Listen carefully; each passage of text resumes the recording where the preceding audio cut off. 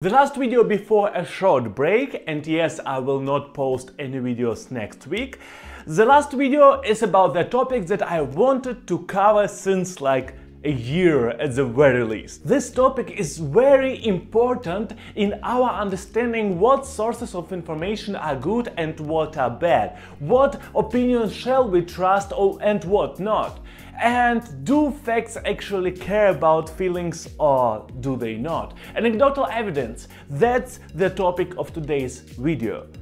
Is this evidence any good or is it completely bad? Can we use it at some occasions or is it just all wrong information? More about it in a moment. But obviously before we begin I have to tell you that this is Yury Experience and here I share my various experiences about different topics. I do 2 videos a week, Mondays and Thursdays.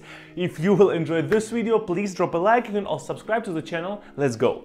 Obviously we start with the definition and this is an official definition. In my own words, anecdotal evidence is an evidence that is based on experience of one person or maybe some mouth-to-mouth experience, but overall it's not that a lot of people think like that, some people think like that. This evidence is not considered a good quality evidence and is normally positioned on an opposite side of the spectrum of evidence to statistical evidence. So we have anecdotal evidence on one part, on the one side, and on the opposite side we have statistical evidence that is based on science. Where is the main difference between these two kinds of evidence?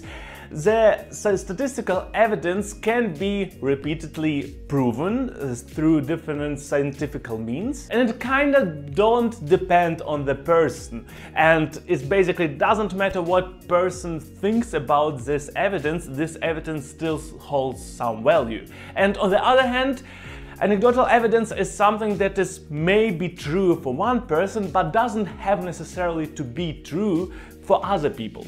That doesn't mean that all anecdotal evidence is false. It is not wrong per definition. Actually, anecdotal evidence can and is true on a lot of different occasions. It's just not a kind of evidence on base of which you shall come to the conclusions, based on which you shall make big decisions, based on which you shall live your life. It's just one opinion, one experience of sometimes not you but other people, which is why it can be true, but it also can be false. And that is why obviously a lot of people are looking on the statistical evidence, because statistical evidence has higher probability of being true for you too. Anecdotal evidence kinda has, but the probability is anyway lower than statistical evidence. That's basically a fallacy, one of the fallacies that is connected to anecdotal evidence. Some people see something that occurred once or hear some opinion from a person once and they think, okay, it happened once, so it shall work for everybody. Which obviously not always true, but sometimes we believe some assumptions, some evidences to be true for everybody because we respect a person, because we have some personal connection with a topic or personal connection with a person, which is why some of the assumptions are just assumptions. They are not real conclusions, they are not real facts, they are assumptions of some specific people. And it is important to know what is an assumption and what is a fact. Still, although you cannot use anecdotal evidence for proper statistics, for proper science, for proper big conclusions or for proper facts, it doesn't mean that this type of evidence is not useful at all. It does have its use. You can create a hypothesis based on the anecdotal evidence. That happens a lot in medical field. A lot of situations happen in medical field, for example, when a person is cured because of some magic. So basically science doesn't have an answer, but curing process happened. That's typical example of anecdotal evidence. One situation happened to one person and nobody knows why. And that can create a hypothesis for science which can lead to some proper science, to some publications, to some experiments, and maybe based on this piece of anecdotal evidence we can create way more statistical evidence, way more science, way more facts.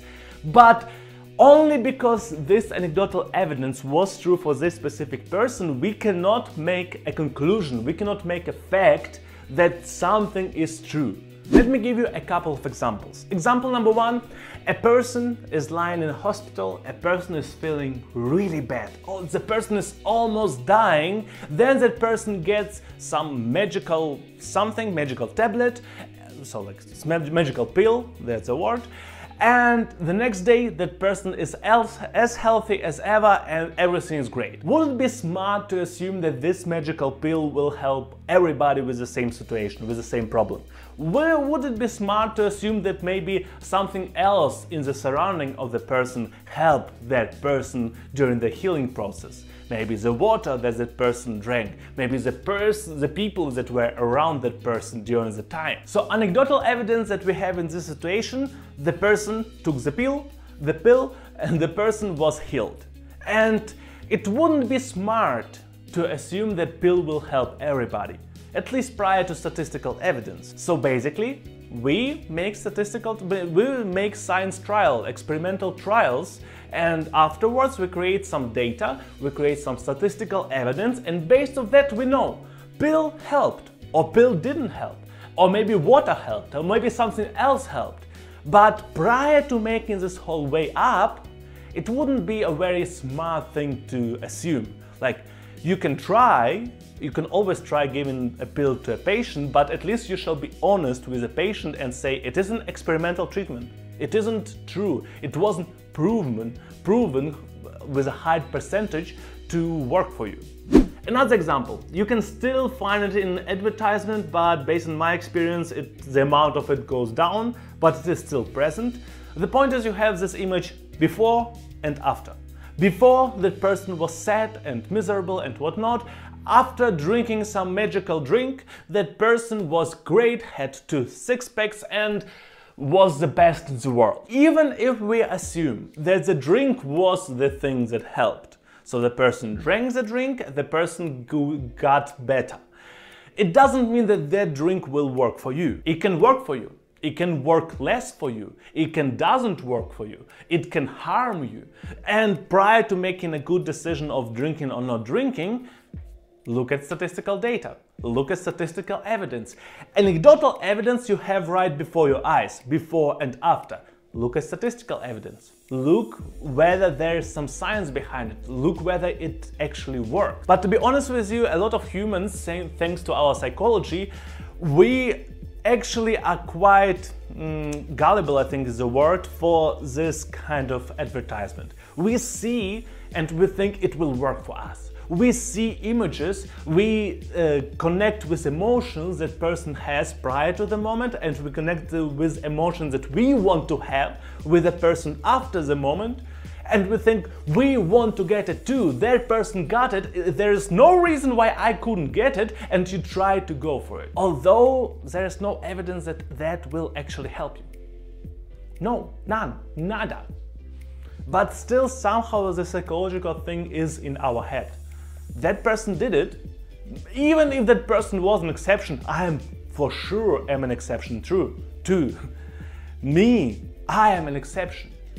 And in the same way thinks every person in society. Last example, a person died in a car accident, very sad, but the person was 105 and the person drank alcohol almost every day and smoked cigarettes every day. It is obviously a sad situation, but you can see that there is some other evidence in that situation. The person was 105 and drank alcohol and smoked cigarettes. So you can think, yeah, okay, alcohol and cigarettes is not bad for human body. That person was 105 and was feeling well enough to drive a car. I mean, that person died during the car accident, but still, prior to that moment, everything was fine, everything was okay. Obviously, I hope you know that there is enough statistical evidence to prove that both alcohol and cigarettes are bad for your body. It depends on the amounts, but still. But the point is, we have this anecdotal evidence of person being able to live throughout their whole life with this bad influence, the influence that we consider bad, and that person still managed to do it.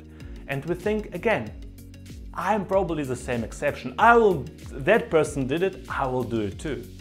And that's the point where I would suggest you to ask yourself, are you sure that your body is as exceptional as you say? And from here I will go to this statement that I heard some time ago, not from the best source, but the statement itself is a good statement that can be used cautiously, I would call it like that. And it is the statement that facts don't care about your feelings, that facts are true and based on facts we shall make decisions, and feelings are good stuff, but keep it to yourself. And it is both true and false in my personal opinion. Shall we make decisions for the whole society based on the opinion of 1, 2, 3 people, based on the experience of 1, 2, 3 people? I personally think no. I personally think that we should first consider statistical evidence and afterwards consider anecdotal evidence, which means that we first try to solve the problems that influence the majority of people and then go like to the minorities. And I know it is not the best way of thinking. Basically, we shall work for the good of the whole society, and that's what a lot of societies can do right now. But if you look on different societies which are not as good in terms of financial and political situation, they don't care about minorities. They care about majorities only, and even majorities don't have a good life. Which doesn't mean that your personal experience, that your personal feelings, that your personal anecdotal evidence isn't valuable, that it doesn't have any value, any worth at all. At least for you, it does. At the end of the day, it doesn't matter what statistical evidence says. If you don't belong to the statistical evidence, if the statistical evidence doesn't work for you, but you have some anecdotal evidence that works for you, then probably, yeah, the statistical evidence isn't for you and your anecdotal evidence is better for you, and you shall use it in order to make good decisions for yourself, for your life, for your health, for your relationships, whatnot. Obviously, I would always advise you to at least find out what statistical evidence says about some specific situation, being it your health, being it maybe services that you are using. Nowadays we have like different Google Maps stuff, we have other apps that provide you statistical evidence about some locations, I would call it like that. Or maybe about relationships, or maybe like something else, maybe about your appearance. There is enough statistical good data. Will it work for you? I don't know.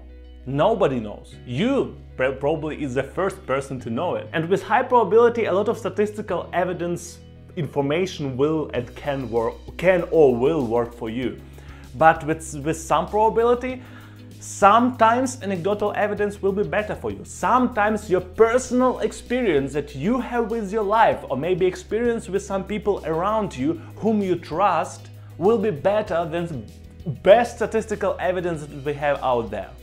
I still don't think that we shall use anecdotal evidence for big decisions, for societal decisions, or maybe even for important decisions in one person's life, but it doesn't mean that anecdotal evidence can be used at all. You shall use it, you shall add it to the conversation, especially including the fact that statistical evidence doesn't care or doesn't use, especially including the fact that statistical evidence is never 100%. There can be high probability of something, but it is never 100%. So use it. Use it if you think that it works. Use it if you think that it is worth it to use it in this specific occasion. Don't forget about statistical evidence. I suggest you highly to not forget the statistical evidence. Way too many people do it and they first go, I think it is like that, or Peter said it is like that, so Peter is always right. Only because something is good for one person. It doesn't matter whether it is you, it doesn't matter whether these are your friends, your close people, it doesn't matter.